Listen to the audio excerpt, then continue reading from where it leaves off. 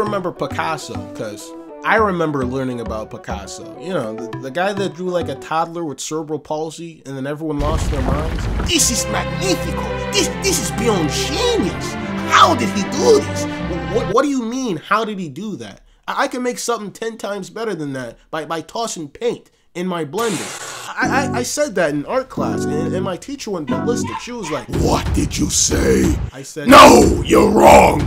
Picasso is great. Picasso is good. You will suck the piss out of this nigga's kidneys if he asked you to. Do you understand me?" Now, obviously, she didn't do that, but I think there's a lot of emphasis people put on things of the past, just because it's from the past, and, you know, not really because of the quality of it. Maybe I shouldn't have used Picasso as an example, because as much as I do roast him, I do respect his angles of perception theme he had going on. But, you know, he's still not a favorite of mine, and I get it, you know, he was ahead of his time. But even then, if someone from a national art museum came up to me and asked me, "Hey, which would you rather have, huh? This $12 trillion Picasso painting or this shit that I just found off of Newgrounds?" I'd probably take the Newgrounds picture. I've always told people, you know, it's not that there aren't artists and musicians that are ahead of their time in modern times. It's just that people are too lazy to look for them. And you know, this isn't to say, you guys are giving attention to the wrong artists. Drake, Ariana Grande, Childish Gambino, they're all bad. No, those are definitely good artists, but I don't really think that they're ahead of their time. You know, you gotta dig real deep to find the gems, you know, deeper. Like, I'm talking about falling through bedrock in Minecraft deep. That's where you'll find the treasures. Oh yeah? Name one of them. Name one of them? You know how long it took me to find some of these dudes? You think I'm just gonna...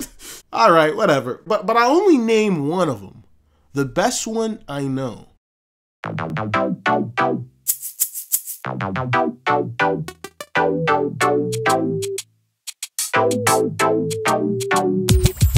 Meet Nelward, musician, video maker, low-budget god probably, and comedian in a sense. And let me tell you, this man can make songs about anything sound good. Apple shampoo, sleepwalking, ghosts being inside his house. Man, he could make a song about how to handle yeast infections, and you'd probably still listen to it. The way he crafts his music is just genius, you know? Most every song you've heard will have some tune or beat that can probably be used for, you know, another topic or idea. But Nelward, I don't know how he does it, but every little beep, bump, and boop that comes out of whatever guitar or piano he uses sounds like it was solely made for whatever theme and lyrics he put on it. Now, I'm not sure his music really has a specific theme. You know, one day the genre might be pop, one day it might be alternative rock, but one thing's for certain, everything sounds fun, you know? It's hard to explain. It's almost like playing a video game, but it's made for your ears instead of your hands. Also, what tops off some of the songs is how bizarre the music videos for them are. Take for example, one of his most popular songs, Ghost. The entire time I was watching the music video for it, I thought somebody slipped some acid into my breakfast, because I didn't understand what the hell I was watching. Now, this is no exaggeration. First, the video starts out with him being killed by a sledgehammer. Then he appears behind his dead body as 3 ghosts playing instruments, while little sketches of other ghosts fill the background as well. He gets possessed by a demon with epilepsy, then he reappears in a public bathroom. The entire time I'm watching, I'm like, dude, what the fuck, bro? And right as I'm about to pause the video so I can take some time to process the events that just took place, one of the sickest choruses enters the game. There's a ghost in my home, but it's better than being alone. Reading red receipts with no replying. Yes, my house is haunted. That's the way I want it. Red receipts with no replying.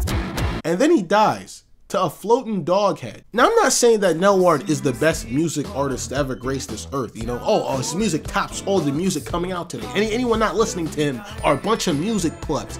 But he has a unique and distinct style that I've never seen in any other artist. I can confidently say that he is ahead of his time, extremely underrated, and when he gets famous, not if, when he gets famous, and my channel has long died by then, I can go to his doorstep and beg for money and be like, please, bro, please. I was a fan before you blew up. Please, I just need some money for alcohol. I mean food. Yeah, food. All jokes aside, I'm 100% sure he'll accomplish whatever it is he's trying to accomplish, because if you listen and watch his stuff, you can tell with each new release, every track and the video that he puts out, it's obvious that he's only getting better.